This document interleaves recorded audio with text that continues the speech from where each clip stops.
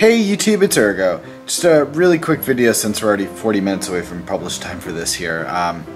Yesterday I mentioned that I had been playing around with a little bit with the YouTube API, and I put together that thing to automatically favorite videos for the YTO channel.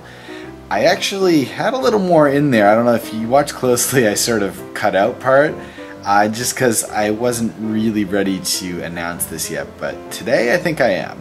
If you look behind me here, I don't know if you guys are familiar with the site VidStatsX, but a couple of days ago it got shut down, or it shut itself down.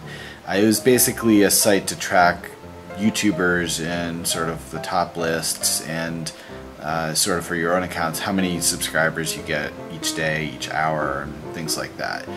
Anyway, I don't know why the person shut it down exactly, but they did. Maybe it's not permanent, I don't know. But I had been running also a similar site for digg statistics and top users on digg, so I thought I'd try out the YouTube API a little bit and see if I could sort of fill the gap here.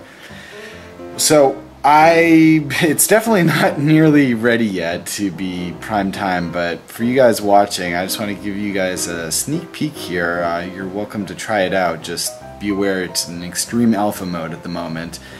If you go to socialblade.com/YouTube, you can sort of try it out. Again, definitely doesn't look pretty. This is it right over here on this monitor. Doesn't look pretty right now. It's probably not going to look pretty for a while, but the data now is coming in. You should be able to, eventually I'm going to have a limit on what the minimum number of subscribers is for you to get added to the list, because it's going to take a long time to do all this processing. But for the moment, at least the next couple of days, I'll take that limit off. So if you want to add yourself in so you can start tracking yourself on there and try it out, let me know what you think also. So anyway, have a great day guys, and I will see you again tomorrow.